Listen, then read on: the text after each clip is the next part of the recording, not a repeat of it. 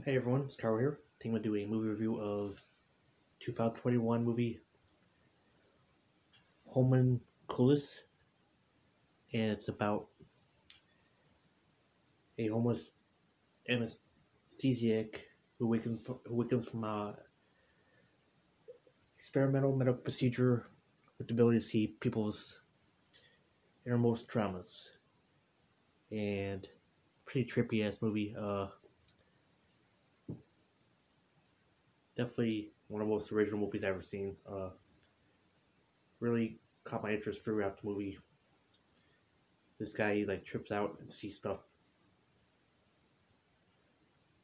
Like he sees this one person as a robot and etc.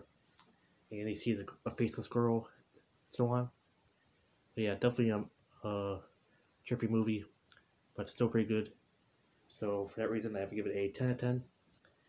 So let me know what you think. Would you watch this movie? Yes or no? And thanks for watching. And please stay tuned for more movie reviews. And have a good one. Bye now.